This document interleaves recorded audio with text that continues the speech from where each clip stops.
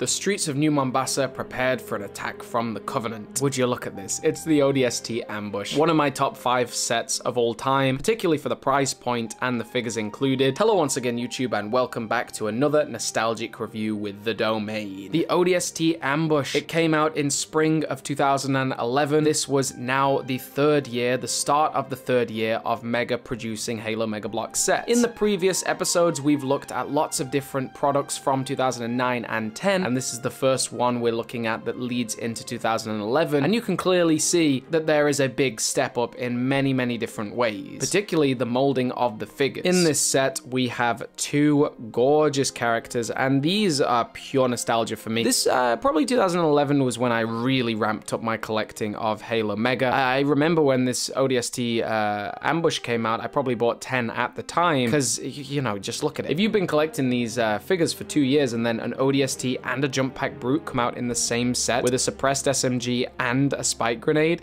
I mean, come on, you just have to pick those up. We'll start with this ODST. He's one of my favorites, and he really stands the test of time, even against new articulation. When new articulation ODSTs came in, they changed the helmet slightly, where they removed this little snub piece at the front. I don't know, I felt like they were always incomplete from that point onwards. I really like the helmet design of this ODST. The suppressed SMG is in pure black, and we've had it remold recently with an attachable suppression, which is pretty cool. But look at that camo. Have you seen camo like that on any Mega Bloks figure up until this point? No, you have not. And I don't think they ever did it as good as this. These camos are awesome. Black, 2 different colors of gray working perfectly in harmony with each other. That cyan blue on the helmet and the visor, but the visor being a metallic version. It's gorgeous, man. Like, it's absolutely gorgeous. This ODST does not come with a backpack, but it is labeled as an ODST Urban Specialist, so that's a cool touch. The SMG can easily be attached into his back, of course. He's one of my favorites, man. Like, he'll go down in history. One of my absolute favorite ODSTs. I have so many of this ODST, let me tell you, so many. The fact that you can position it in a New Mombassa diorama, like, it's so sad that we've got so many NMPD sets, but this is the only New Mombassa, apart from, I guess, the NMPD Pelican Air Base, this is the only diorama that we've got of New Mombassa. Mega, we need more, please. And look at this Jump Pack Brute.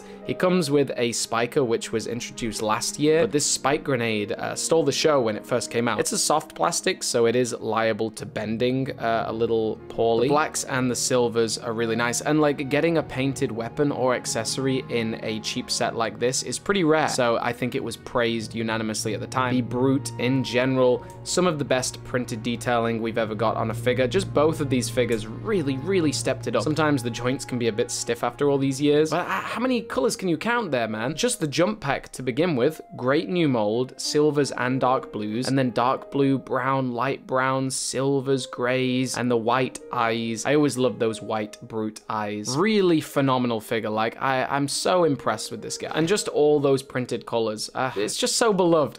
You can tell in my voice. I just love this figure. I love this set so much. My top 5 sets, and the fact that you can insert this rod into his jump pack and have him flying through the air, actually, like, super realistically, because you can have him like at an angle, it just makes the set so wonderful. Just really, the playability of this one is exceptional, and Mega really do need to bring back dioramas and bases to collect and build. And this thing, while very barren, it does the job really nicely. We got some sticker detailing on UNSC Recruitment Center and 2 on the computer terminal. These gray bricks, they've got speckled camo effects throughout them. The base plate is not compatible with any other Mega Bloks. It has to just be the base plate, but it has silvers, blacks, and this sort of camo-y silvery gray on the top.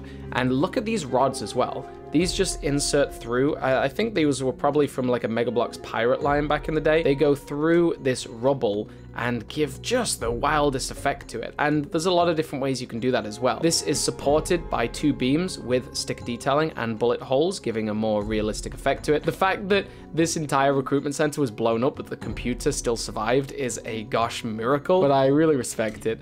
It's just a fantastic base, man. Like, and the ODST, the computer terminals are such a massive part of that game that it is just right that they were paid tribute to in this Mega Bloks set. And yeah, just mega Mega nailed it with this one. They absolutely nailed it. Like, you can't get much better than this. Let me know in the comments down below if you were able to get this at the time of release. And in the next episode, I'm going to be checking out EVA's Last Stand. As always, thank you very much for tuning in today. This was another video with TheDomain, and I want to thank, in particular, my patrons. You can support me on Patreon, link in the description below, for $3 or more per month, and that really does help this channel continue into the